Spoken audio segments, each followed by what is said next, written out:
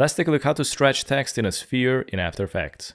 Step 1, select the type tool, type in something. And from here, let's go and select the ellipse tool, which is right here. Press and hold shift, create a circle. From here, let's go to the text, open up the path options and change it to mask 1.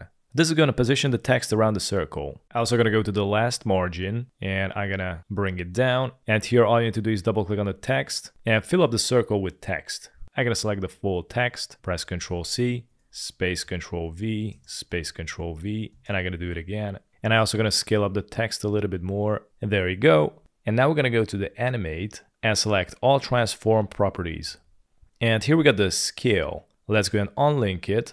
I'm going to bring this to the beginning, activate the stopwatch at the scale. I'm going to bring it to the second. And check this out. If I bring the 100% up, it is going to stretch. I'm going to stretch it a little bit more. I'm also going to select the first keyframe, press Ctrl C, and I'm going to go to the end, press Ctrl V. So it's going to go back and it's going to loop itself. I also got a couple of settings here, like the skew. You can make it twist. And we also can animate, by the way, the thickness of this. So right now it's on 100. And if I bring it to the second, here we got this 100 and we're going to decrease it and check it out. It is going to decrease the thickness, hit play, and it's going to go back to normal. Now I'm going to select all the keyframes, a right click, go to keyframe assist, select easy ease.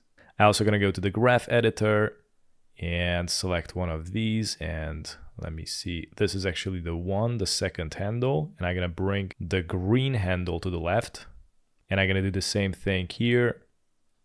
There's the one, hit play, and there you go. From here you also can animate the rotation. I'm going to go back, and here we got the last margin, activate the keyframe, bring it to the end, and I'm going to decrease to 0, push the keyframe all the way out, and there it is. And that's how you stretch text in a circle in After Effects.